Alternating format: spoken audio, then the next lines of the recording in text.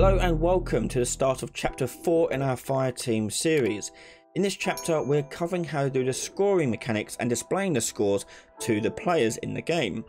So in this first episode we'll be taking a look at behind the scenes in our game states and game modes and player states that keep track of our individual player scores and team scores. So let's jump straight in. So welcome back to the 4th chapter in our Fireteam series. And we're going to go first of all look at our online game state and online game mode. So the game mode is run by the server and they control basically when a game starts, ends and so on and so forth. Whereas the game state is something that we want to measure and keep track of the game as it's going. And this is a great location to keep things such as scoring.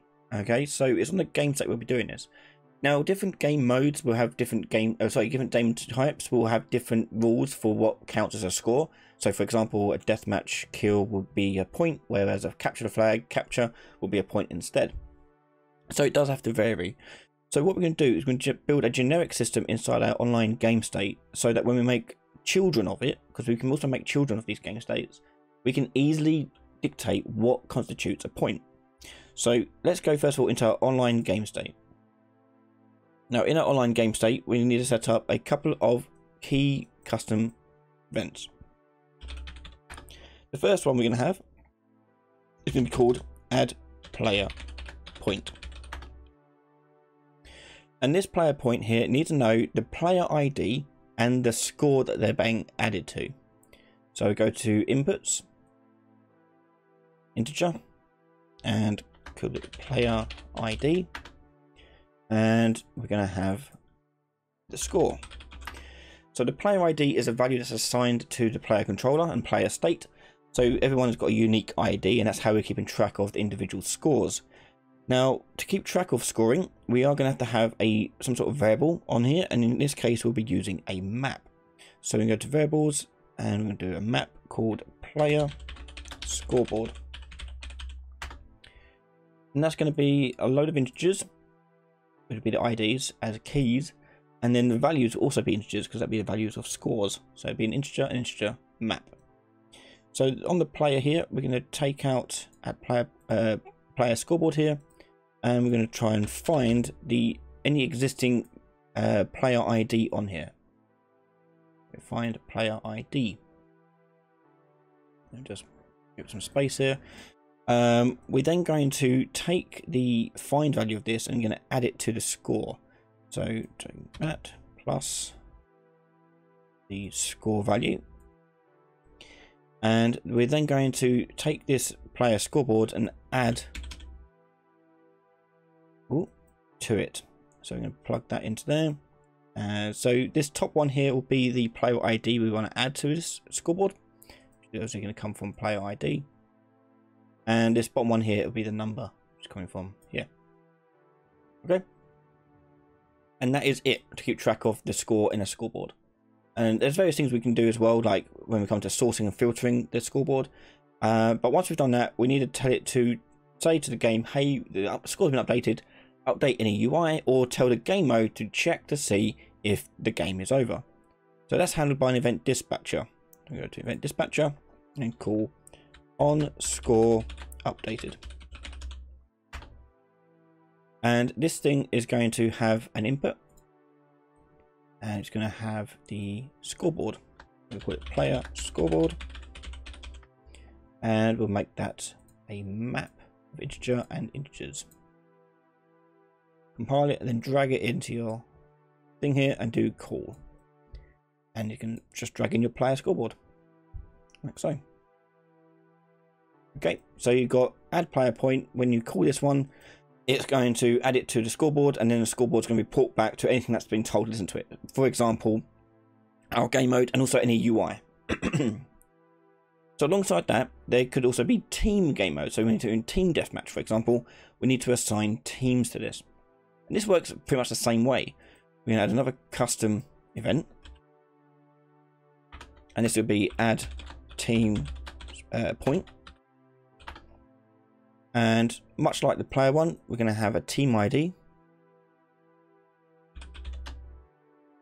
and a score.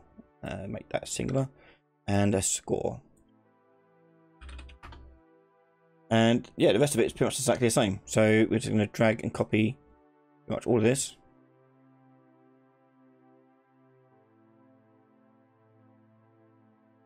Paste that back in. But obviously, rather than updating the player scoreboard, we want to update a team scoreboard. On the variables, we're going to make another variable in here called team scoreboard. And we're going to switch that out for our player one there. So team goes down to there. We're going to find the team ID. And then we're going to go add to there and score there. Now we also need to report back our team scoreboard. So go to your score and score updated event dispatcher. Add a new variable. And this will be your team scoreboard. And again, that'll be integer as a map. Integer. I'm just going to plug in team scoreboard into that one as well. And don't forget to put it into the add player one too. Not a big deal if it isn't, because theoretically you should be in a every player against themselves mode, but just in case, just put it in there. Okay, and this is a generic adding points to your game. And as I said, we call these points individually, separately on children modes on here. Okay, so that's the online game state setup. We now need to set up the player state to take on this scoring as well. We want the player to know their own score. So every player knows their own score, and the game state keeps track of every player's score. So let's go into online player state. And in here, we've got gain kill ready. We're going to make another one called gain score. And this is going to have an input for how much score we want to gain on it. Okay, so in our variables, we do have personal score already set up. We're going to make this replicated. So we're going to go to right hand side, replication, do replicated. I'm going to drag that out and get. I'm going to add the score to it. And we're going to set it back to our value there. Okay, and then we have to tell the game state, hey, we were updated as well. So I'm going to get game state. And the game state is accessible by all players. So this works just fine. Cast to online game state. But you can't do it with the game mode. So you have to do it through the game state. And from online game state, we're going to do add player point. And there's player ID. I'm going to put it in here. Drag out, do player ID, which is part of the game player state already, default one. And the score we're going to add is going to come from our score here. Just going to add a couple of reroute nodes in here to keep it a bit more organized. And plug that into score there. Okay, and that is it for gain score. And that's in keeping track of individual scores. So if, for example, the player captured the flag, you just call gain score and they'll capture the flag. Now, speaking of that, we're going to have to tell that on our game state. Now, the game state we made here is a generic one. We're going to make a child one of it, and then we can define the specific rule of that game type when the player scores a point. So let's go to our online game state, right click, create child blueprint class, and this will be deathmatch game state. Open this up, and because it's a child, all you have to do on here is go to functions, and in this case for the deathmatch we can just do on the kill announced. This will return back who the killer was and who the victim was. We're particularly interested in the killer. We still want to do the same stuff, so we do have to add the call to parent function by right clicking add call to parent function and plugging that all in. And then we are going to take this killer here, and we're going to probably have to cast to our online game player state. There we go. And then from there, do gain score. Okay, and we're going to gain 1 point. Okay, so that will gain score on the player's side on their player state. Then the game state will update, and that will replicate to everyone as well. And then that will then shout out to the game mode to determine whether the game's over. So let's go to the game mode to determine that. And that is done via the main menu and go to online game mode. Okay, so online game mode, we need to keep track of when should the game be over, okay, which is obviously quite important. Have I got it in here yet? No. Okay, so we need to know when the game should be ending. So what is the win threshold for the game? So in here on the online game mode, you're going to add a new variable, and we're going to do win threshold. So this is how many points the player or team need in order to win. So we're going to integer, compile, put in 25 here by default. And then we are going to do winning player ID, and then we also probably want winning team ID, like so. And what else? That may be it, I think. Okay, that'll do for now. Now, game mode knows when to end a match through a function, and that function is an override, and you'll see it in there called ready to end match. So in here is basically constantly checking to see whether or not the match should be ended. So in here we're going to do get game state, and we're going to cast to online game state. Plug all this in, and then we're going to take the online game state and get the player scoreboard. Okay, and if we need to know what one we're using, whether the player scoreboard or the team scoreboard, we're going to need a boolean to switch between the two. So I forgot to add that as a variable. Let's add that in. Boolean, and do is team type, and we'll drag that out and do a switch. Select, and we want the one with the yellow arrows. Here we are. So if it's a team type, false will be the player scoreboard, and true will be the team scoreboard. Get team scoreboard, and plug that in. We then need to cycle through them and see if any of them have gone above the threshold or reached the threshold. So we're going to take out our return value here and get the keys. So all the player ID is basically in the game. And in here, we're going to drag out and do a for each loop.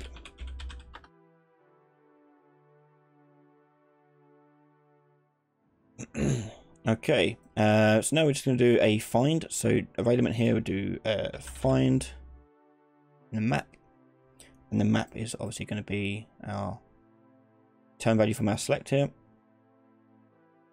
and we're going to check to see if any of these values are greater than or equal to the win threshold. So type in the win threshold into there, and that will go into a branch.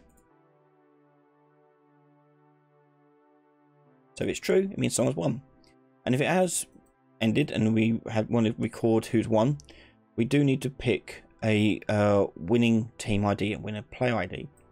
So we're going to take out our winner player ID and do set, plug that into true, and down here we're going to do select int, and basically the boolean here can be whether or not this is a team type mode. So drag in team type, and if it is true and it is a team type, A here is going to be -1, so it can be like a null value. But B is going to be the ID that's found in the array element. And likewise for winning team type ID, drag that out, put that in there. And if it is a team type, A is going to be the team ID, and B is going to be -1.